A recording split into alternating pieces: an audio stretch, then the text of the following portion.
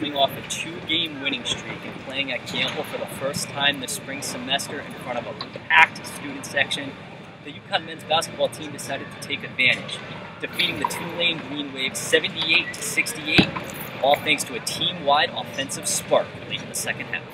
A very rocky first half for the Huskies. 7 turnovers early on created a 13-point UConn deficit with just over 10 minutes left in the half.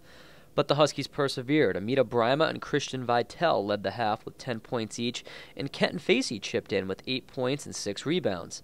The Huskies were down by a basket at halftime, 36-34, and just searching for a way to take the lead. That lead came with 9.5 minutes left when Amida Brimah drained 2 free throws to make it 52-50. As the clock winded down, the Huskies only got wound up.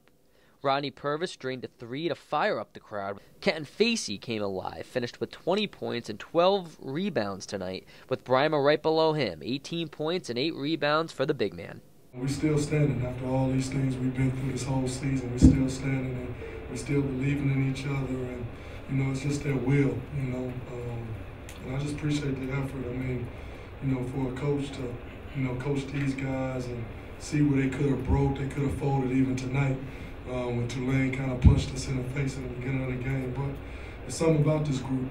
It's a special group, and they're hanging together.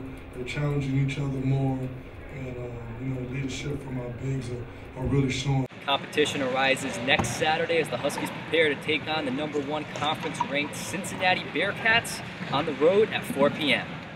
From Gampel Pavilion, I'm Justin Ayer, and this is UC Sports.